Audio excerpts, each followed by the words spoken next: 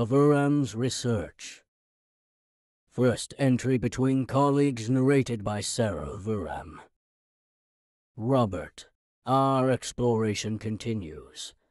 Though we are no closer to finding the cause of these corrupted areas, no logical progression, no determinable cause for location or spread. And while the scientist in me is thrilled at this challenge, the settler in me is terrified. The only points that seem truly safe are the protected areas of the settlements. Whatever energy is present there is enough to prevent those corruption points from forming.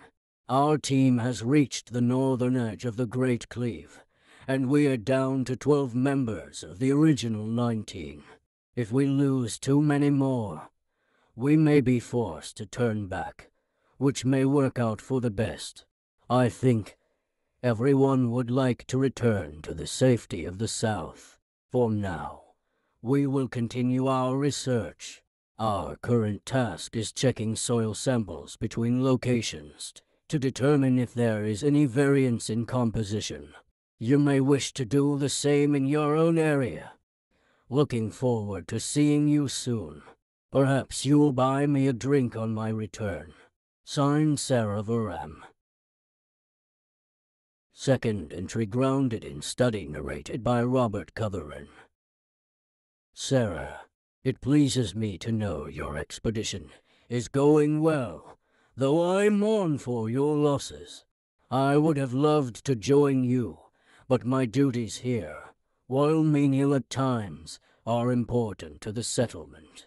Perhaps, if another were to take my place, I would be free to do so, but my standards are high, you know, and I've yet to find anyone who could measure up to the task.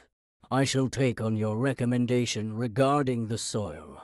There is a skilled newcomer to the area who has been able to handle my requests with ease, and I may present them with this new one the next time I spot them in town.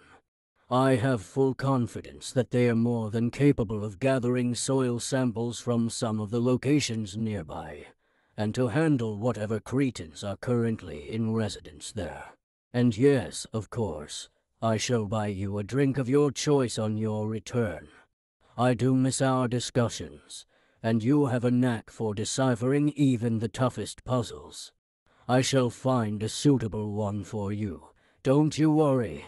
Signed, Robert Cotherin.